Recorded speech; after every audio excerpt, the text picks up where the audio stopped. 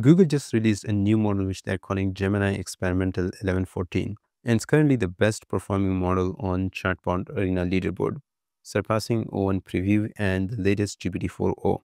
But very similar to O1 Preview, it takes a lot longer when it's generating responses. Seems like there is some sort of thought process happening. But how exactly you measure if a large language model can reason? Turns out it's relatively simple to do. So I recently came across this GitHub repo, Misguided Attention.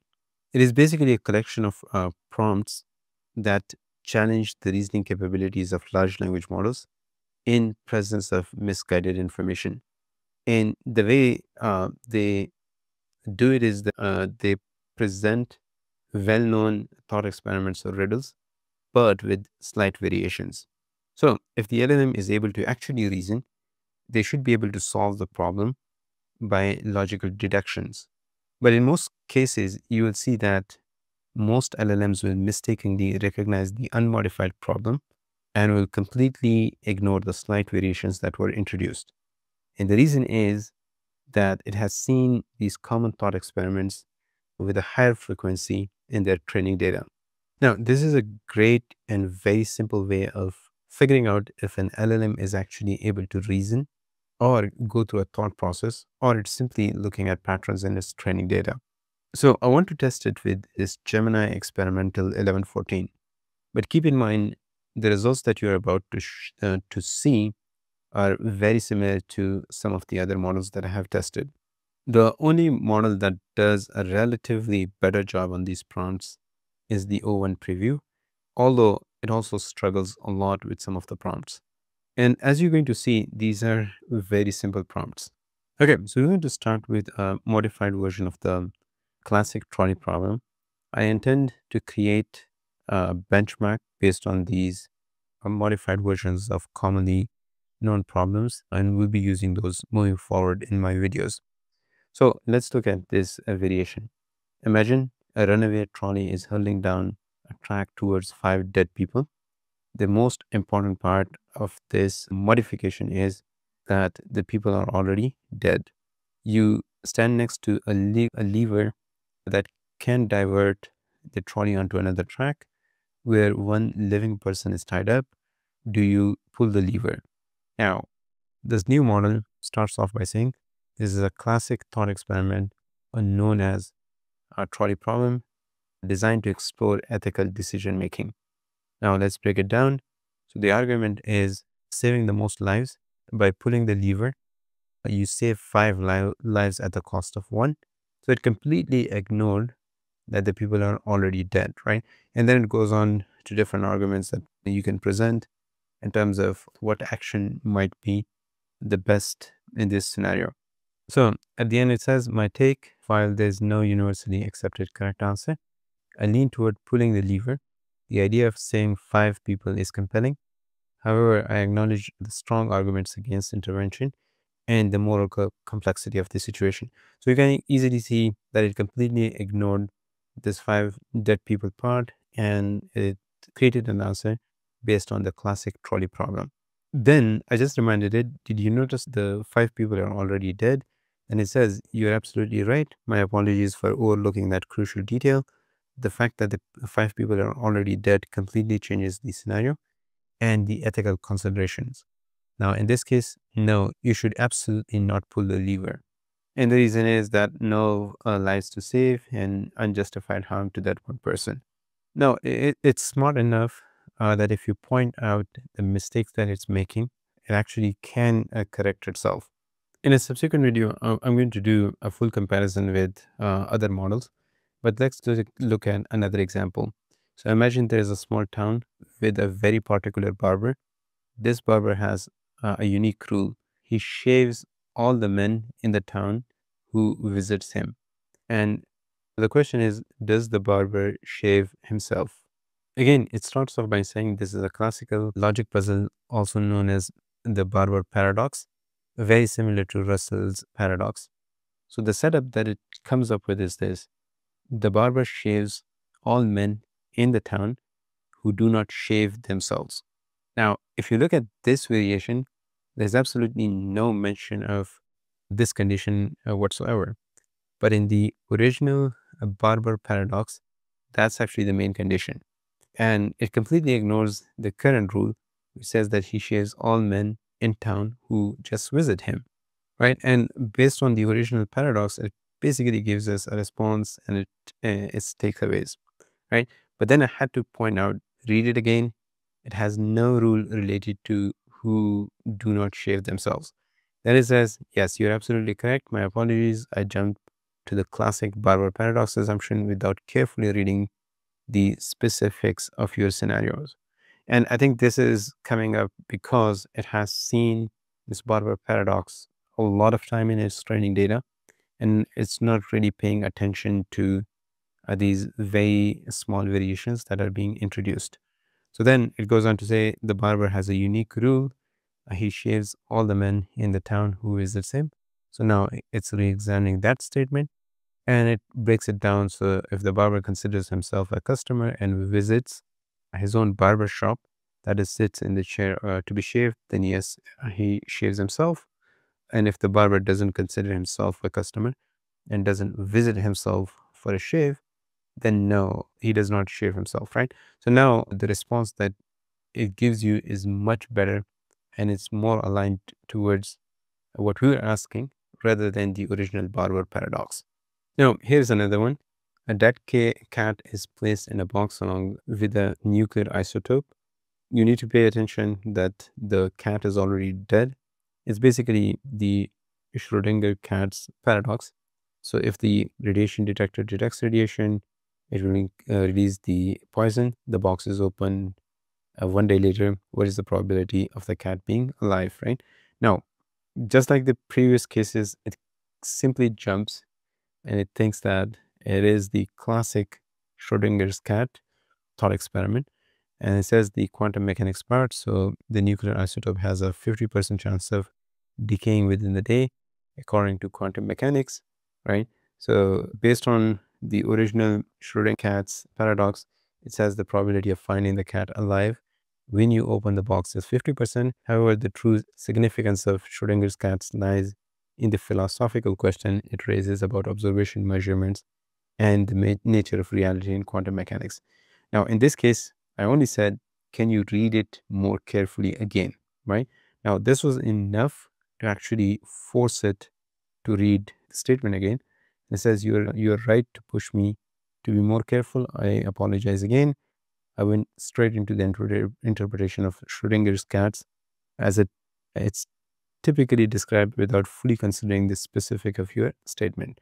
So it reiterates the statement and that says the key phrase is a dead cat is placed into the box, right?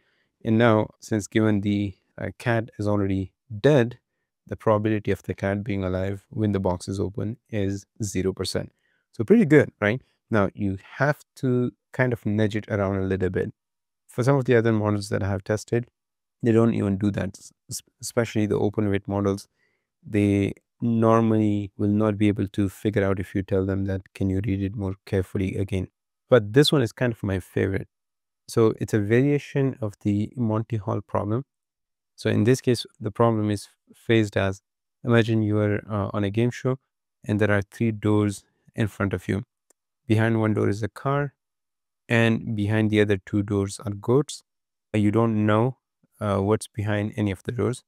You get to choose one door, right? So very similar to the classic Monty Hall problem so far. So let's say you pick door number one. The host, Monty Hall, who knows what's behind all the doors, open door number one. So you pick door number one, he opens door number one, and there's a goat behind it. Now you have two doors left, 2 and 3. You pick door 3. Monty gives you a choice. You can either stick with your original pick of door number 3 or switch to door 2. So it says, okay, this is a classic, but there is a slight error in the setup that you described. Let me clarify and then explain the strategy. So it says you chose a door and Monty Hall opens a different door. So let's say door number 2, revealing a goat, he always reveals a goat and never opens the door you initially chose. It is basically framing the problem just like the original Monty Hall problem. So instead of opening door one, Monty Hall is supposed to open any of the other doors, right? So basically, it frames the problem just like the original problem again, and then it says there's a 2 by 3 chance of selecting a door with a goat, right? So based on the original problem, you should always switch. But then I said, assume that there is no error in the setup described. What would you recommend in that case?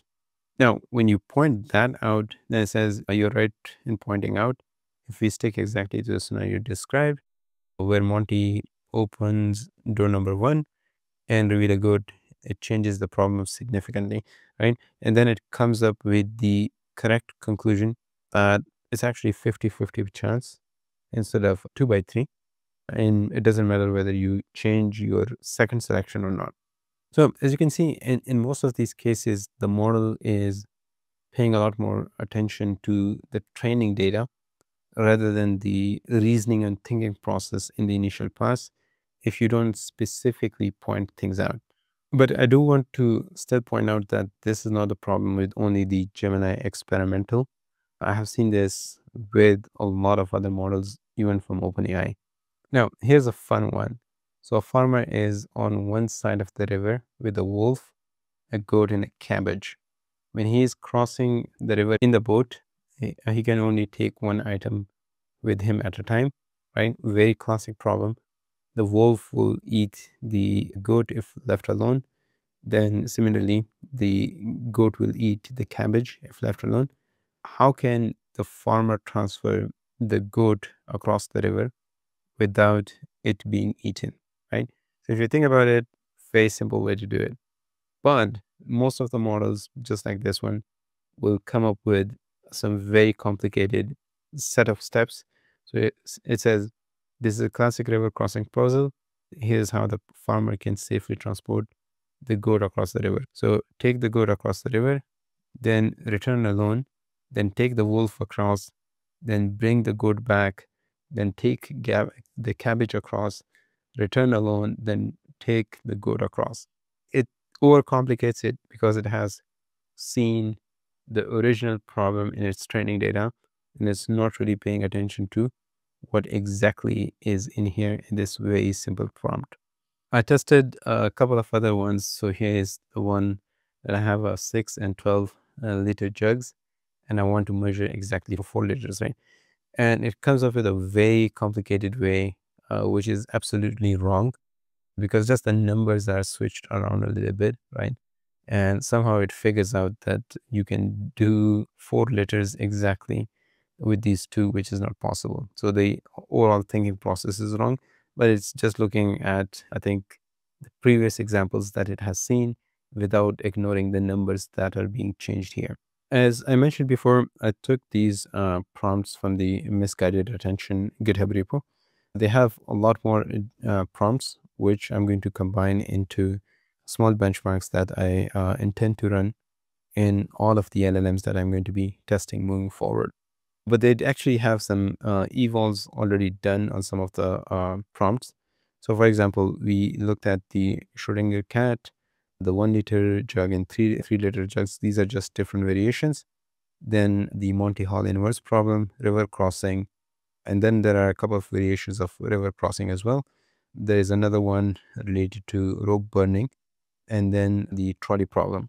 All of the models that they have tested, the O1 preview is the only one model that kind of does consistently well on some of these prompts. For the rest of the ones, it's really a hit and miss. So, for example, this river crossing even simpler.